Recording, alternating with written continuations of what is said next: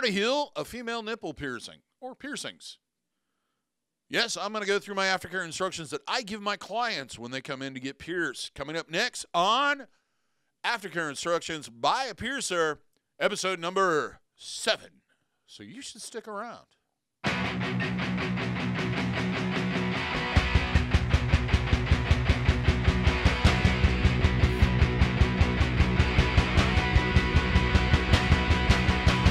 For those that are new to the channel, my name is DaVo. I'm a professional body piercer and have been since 1994. I own and operate the Axiom Body Piercing Studio located right here in Des Moines, Iowa, inside Skin Kitchen Tattoo. So when I speak to you these things, I'm speaking from a level of expertise that comes from being in the body piercing industry for well over 26 years. First off, before we get into this, let's talk about the fact that I'm recording this on December 14, 2020. If you've gotten conflicting information from your piercer, especially if this is far in the future, or conflicting information from me, talk to them about it. If it's different from this, there might be a reason for it. As the industry progresses, we learn more things. However, this is the most up-to-date information I have at this time.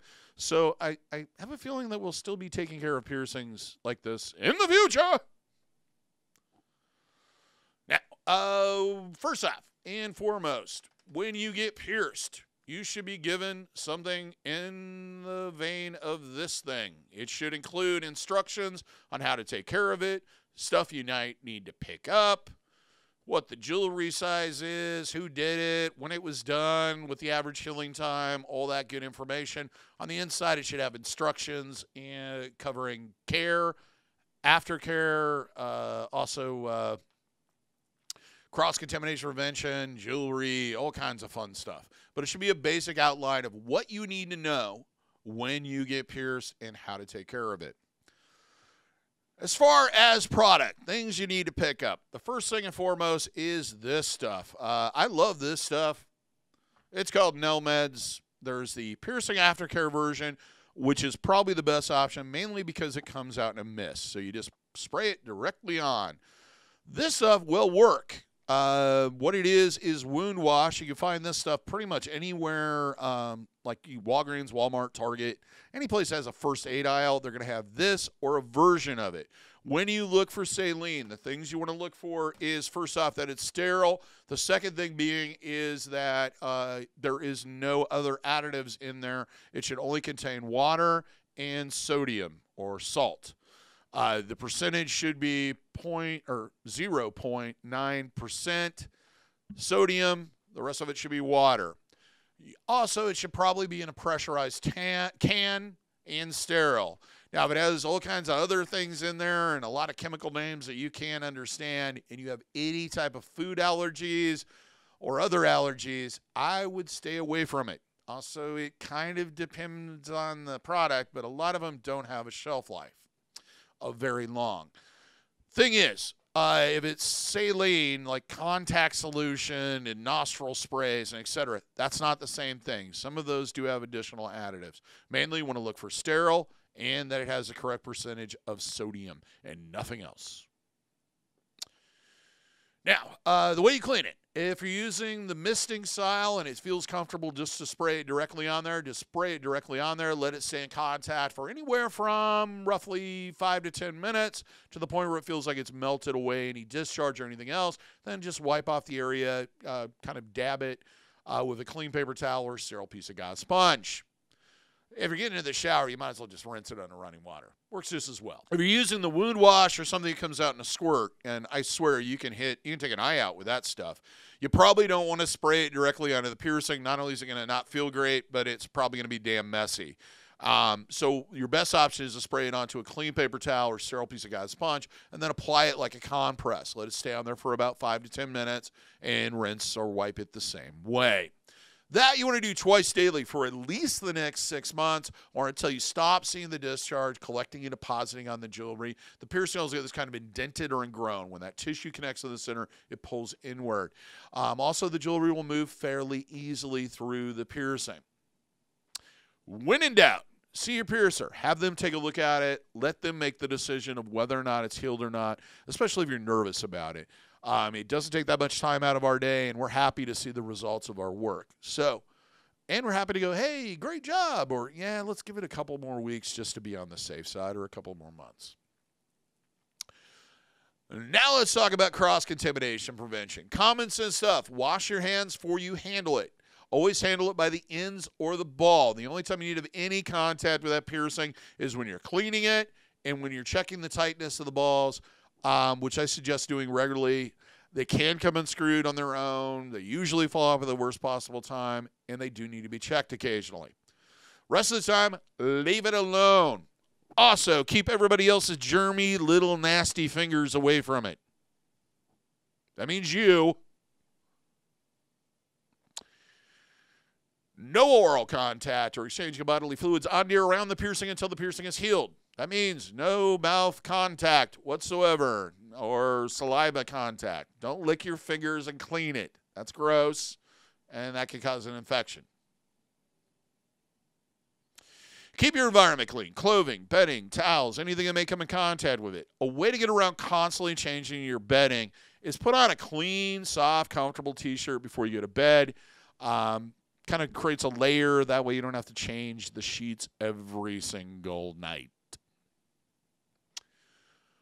Do not submerge piercing in bodies of water you cannot control the quality of, which is everything but your own clean bathtub. Meaning, no swimming while it's healing. After it heals, you can swim all you want. But in the meantime, no water parks, water slides, wave pools, ocean, lakes, rivers, streams, puddles, kiddie pools, etc. Do not submerge the piercing in it. They are filled with microorganisms that are going to enter the piercing because it's an open wound and cause an infection. Doesn't matter what you cover it with, doesn't matter how long you're in there, it's always a possibility. So the way to ensure that you don't get an infection is don't swim. That's simple. Just don't do it. So if you're considering getting this piercing done and you swim a lot, you might want to wait until when you don't swim a lot. Just saying. Do not sleep on the piercing. Sleep on your side or your back. Avoid any trauma to the piercing. Be very cautious of the area. Try to isolate it as much as possible. Also, do not use harsh cleaners in products. Things like, well, rubbing alcohol, hydrogen peroxide, witch hazel, Hibiclens, betadine, Bactine, ointments such as Neosporin, bacitracin zinc, etc. All of those things will probably lead to additional problems, and even if you are having an issue, it's all going to make it worse. They're too harsh or they cause additional issues. This does include the 800 home remedies that you've read about on the internet, on Reddit or Facebook or wherever you get your homegrown remedies.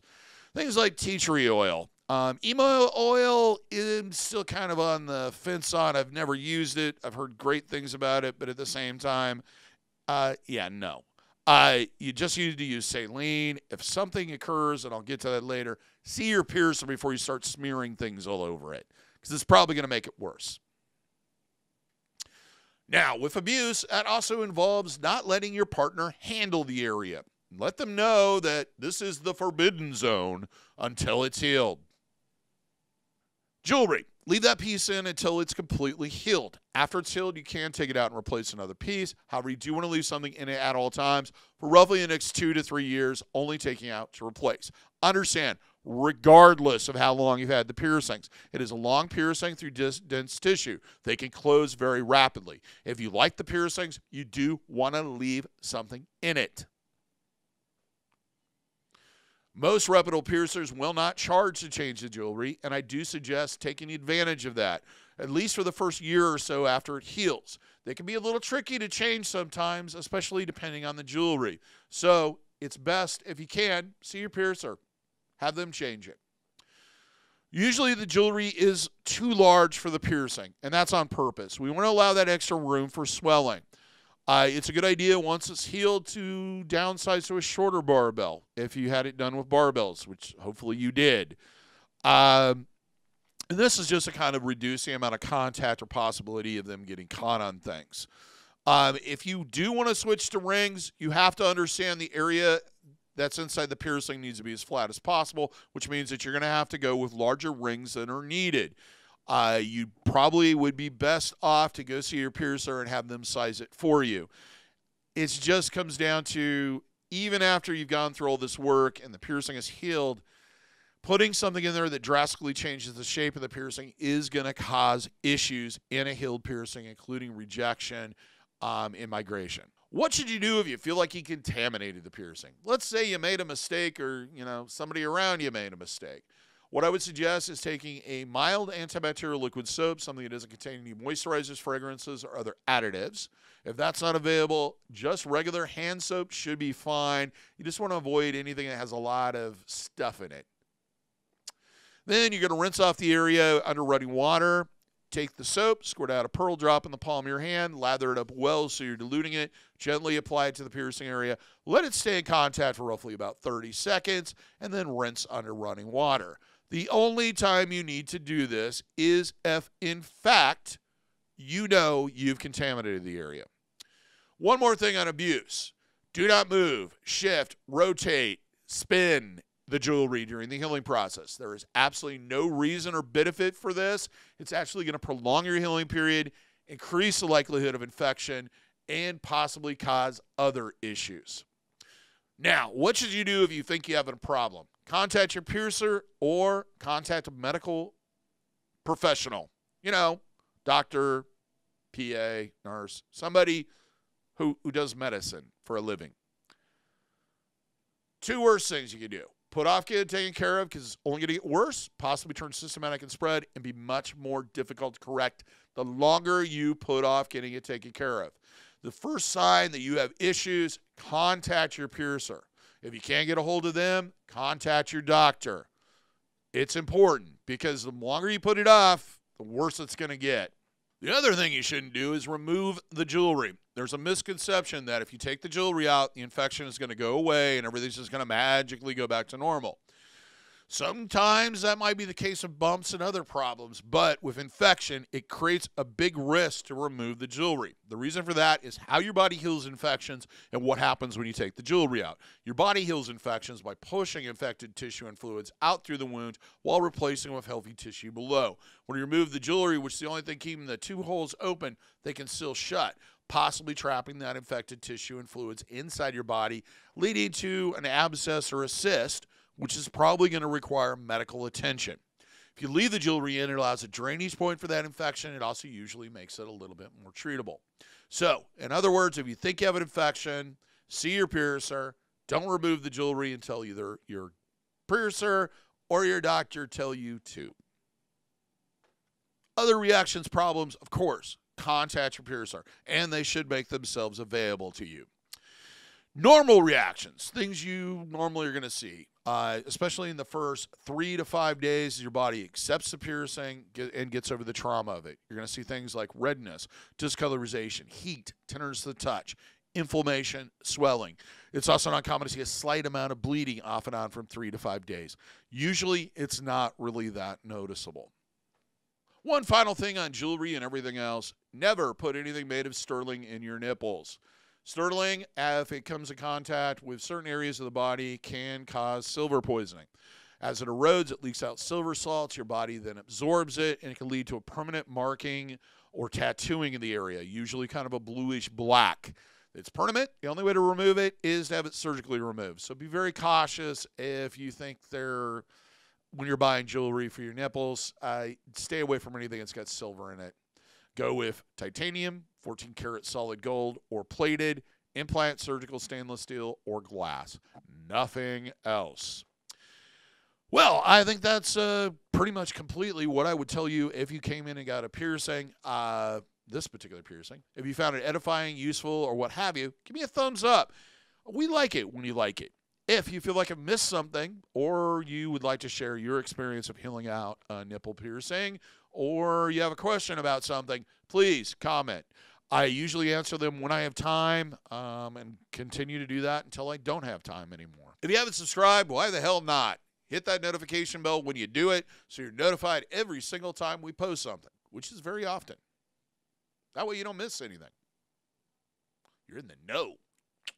If you like merch, you like t-shirts, you like swag, check out our merch store. There's a merch bar below. There's also a link in the description.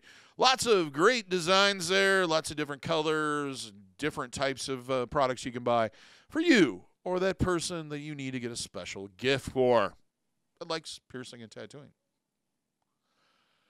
Till next time, here's hoping all your piercings heal with ease and without a single issue. And if you're in the Des Moines, Iowa area, I hope to see you for your body piercing needs in the future. Have a good day, everybody. Take care. Take care of your piercings. Stay safe, and we'll see you in the next video.